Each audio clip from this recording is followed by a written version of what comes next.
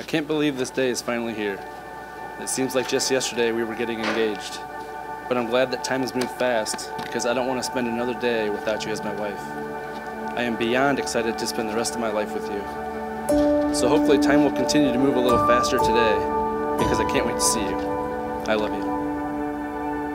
I can't believe the day is here, the day that I get to call you my husband. We've had so many ups and downs over the past years, but I have not changed a single thing.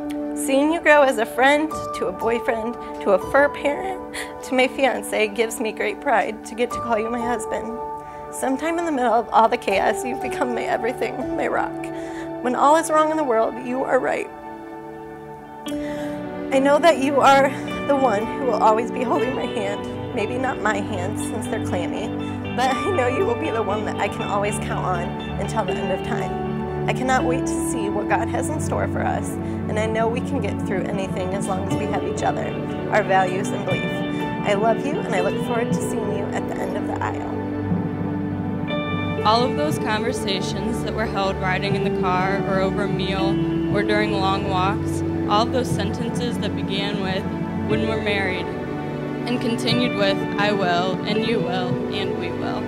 Those late night talks that included someday and somehow and maybe, and all of those promises that are unspoken matters of the heart.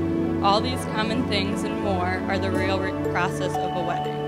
The symbolic vows that you are about to make are a way of saying to one another, "You know all of these things we promised and hoped and dreamed." Well, I meant all of it, every word.